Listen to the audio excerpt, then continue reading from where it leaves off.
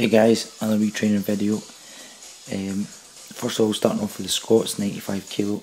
Try to do a lot of these squats beltless. I tried to do everything beltless, really, to be honest with you.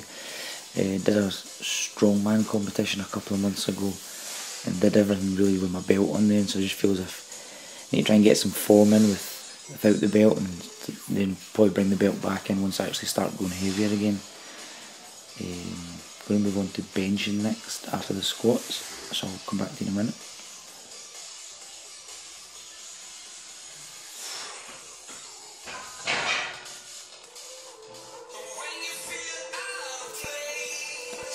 So this is my set of benching, flat benching, 82.5 kilo it was. Just again 5 sets of 5 on the Jason Blaha workout. One thing with this one is on the third rep I actually hit the supports or the safety bars. Actually threw off my rep, but still managed to kind of get it pushed up and then get the other 2 reps in after it.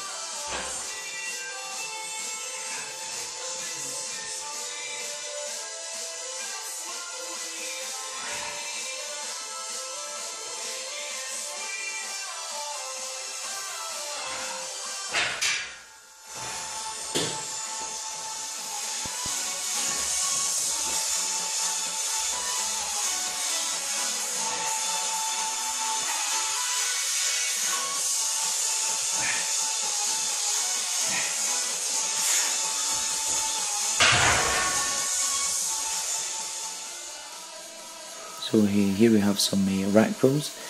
On the Jason Blaha workout we were supposed to be doing shrugs just now, but I don't really like doing shrugs, so I thought I'd do some rack pulls. And at the same time it gives me a chance to work on the upper part of my deadlift and also just in my deadlift form in general.